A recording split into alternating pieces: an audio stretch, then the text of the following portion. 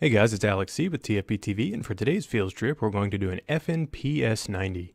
Now, the PS90 is the civilian semi-automatic version of the P90's personal defense weapon slash submachine gun, whatever you want to call it. But anyways, let's get to it. First of all, you're going to remove the magazine with the release located towards the rear of the gun. Just lift up and pull that out. Now, these are cool because they do hold 50 rounds, and they rotate the rounds 90 degrees to feed. To check the chamber, pull the charging handle back, and just verify that it's empty. Now, to begin field stripping it, what you're going to want to do is locate the button on the top of the gun right here and press that button while pulling the receiver forward. This will separate the gun into essentially two halves. So set your other half aside, and now the remainder of the work is going to be basically all with this lower section of the gun. So to continue, you're going to push the bolt out from the front.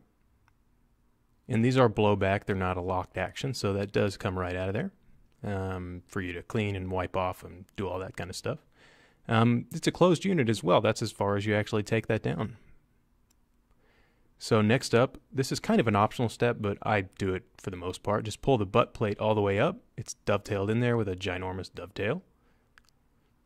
Now, it's kind of hard to see, but there's a little lever on the back of the trigger group that you pull up while pulling out the pack, and there's your trigger pack. I usually just wipe off all the soot and, spent powder and stuff like that.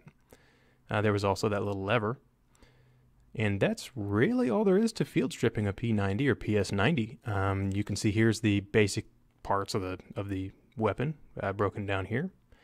And it's pretty simple. It's a receiver group, a grip, a bolt, a magazine, and a trigger pack. And that's really all there is to these guns. They're really cool, a lot of fun to shoot. I enjoy shooting them, especially with the little ACOG I have on this gun.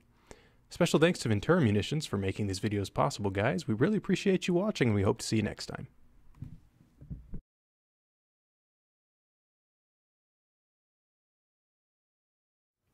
Hey guys, it's Alex again with TFP TV. Hope you enjoyed that video. If you did, we've actually just launched a Patreon page.